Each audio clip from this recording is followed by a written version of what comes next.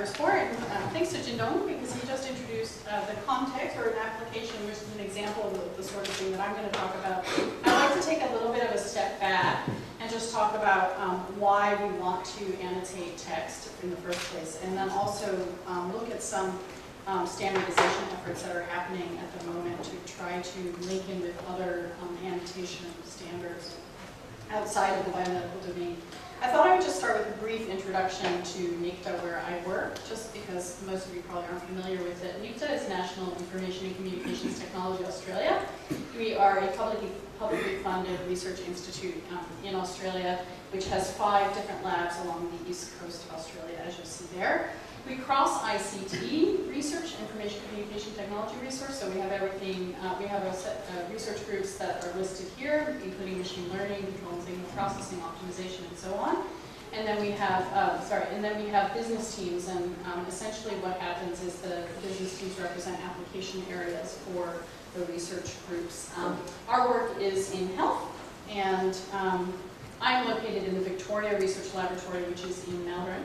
And it is the largest ICT research center in Victoria with about 70 full-time staff, half of which are in the health and life sciences business area. We are very closely integrated with most of the universities in the state of Victoria, and so that means we basically have collaborative research projects with all of the universities listed there. Okay, so that's my brief intro.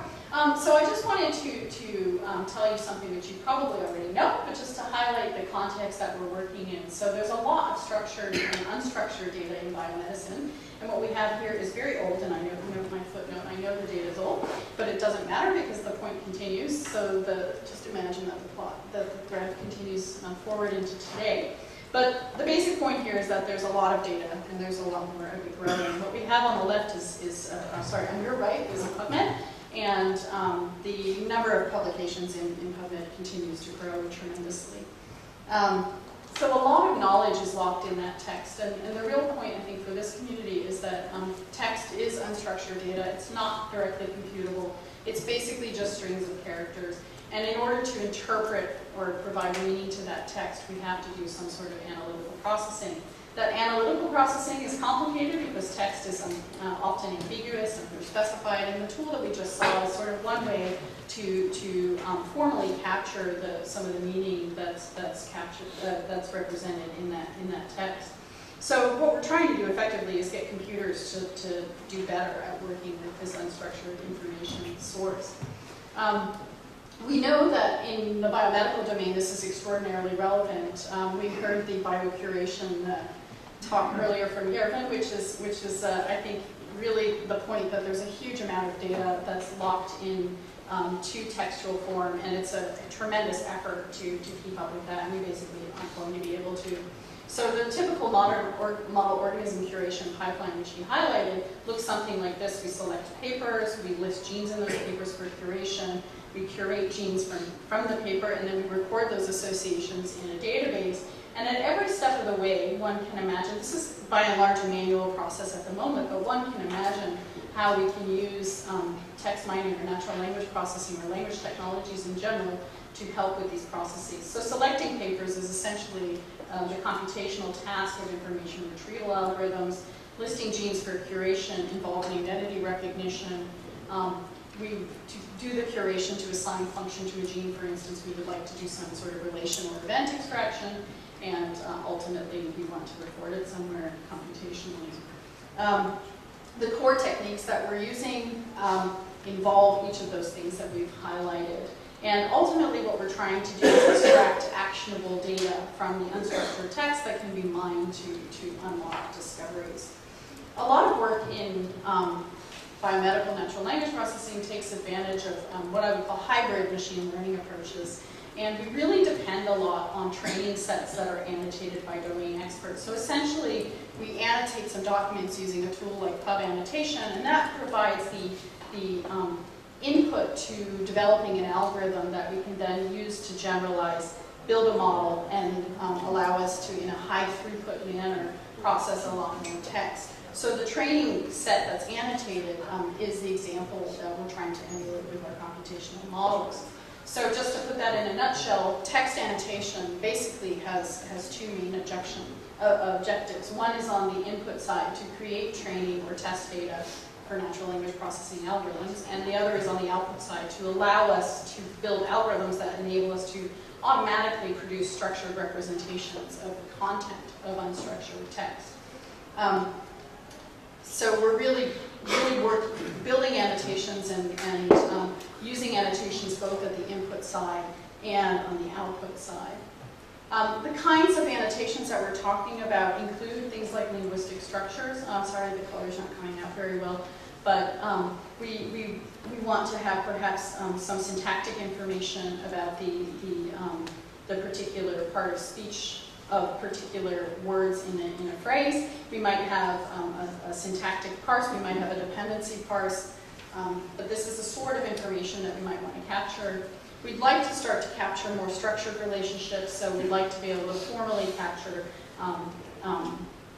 the relationships that are expressed in here. In this case, there's a positive regulation event between GP41 and IL10, but we want to capture that formally. So our algorithms are really about trying to convert that unstructured text there into some formal representation of the kind that we see here, which is hopefully tied to ontologies and really nicely given semantics that is then computable.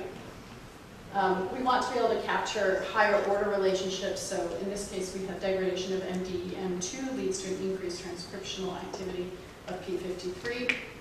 And again, we want to be able to try to capture these higher order relationships between, in this case, the whole statement that is of interest. We may also want to add other information, experimental methods, the location in which these things, and again, we'd like to tie them to controlled vocabularies. So the sort of tool that we just saw, Pub Annotation, allows you to start to try to capture the entities and the relations and build up this annotation. This is another example of one that we've been working on called the Variant Annotation Corpus, which is about trying to capture genetic variation in cancer. The shared tasks in the biomedical natural language processing community depend very heavily on sharing these annotations. And some examples I've listed here are the BioNLP shared task, which uses the Genia corpus and is provided in BRAT format, which is an annotation tool format. I think Genia mentioned BRAT in this list. The BioCreative is another shared task, which also requires distribution of the training materials in a structured format. And more targeted corpora in this domain are being produced all the time. Genia again, we have BioIE, which is kind of an older one, but still out there. We released CRAFT last year, the Colorado Richly Annotated Full Text Corpus, which includes both linguistic annotation as well as semantic annotation of ontology concepts.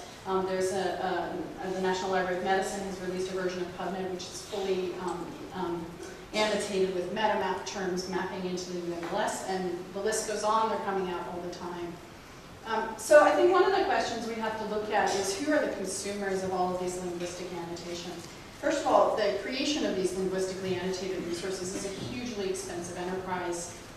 There are organizations all around the world that are funding these efforts, the Linguistic Data Consortium, the European Language Resource Association, NIST. All of these things are sort of institutions that have been developed around storing and releasing corpora. And they're all essentially in an ad hoc kind of format. Each one of them uses a different representation. And I think that's because the community has typically focused on these resources as training data for specific tasks.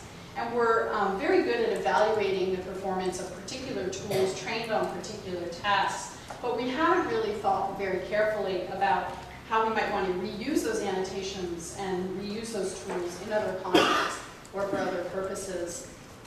And I think this is something that's very obvious to the people in this room, but really what we want to be doing is to think about how we can reuse annotations in order to both allow us to link in with external semantic resources like the structured ontologies, but also to enable smarter processing, essentially, by building on building on existing annotations and allowing us to have a more flexible interchange so that maybe if somebody is doing some sophisticated linguistic processing of a document, we can reuse that and not have to produce that ourselves. We do a lot of offline work in this world, and I think by pushing stuff out and sharing the information, we'll be able to do a lot more.